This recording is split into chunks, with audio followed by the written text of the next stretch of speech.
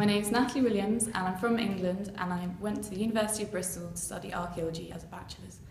I'm now studying medieval history at Trinity. What attracted me to Trinity was initially the buildings and the splendour of it and the prestige of the college itself.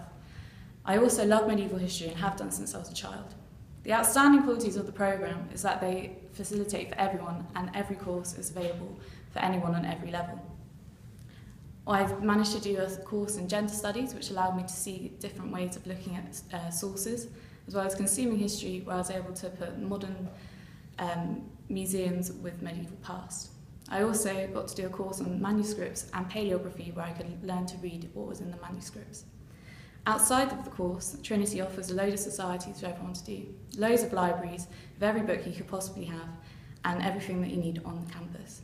Dublin's a wonderful city with a great history and friendly people, and I recommend the course to absolutely anyone that wants to do it.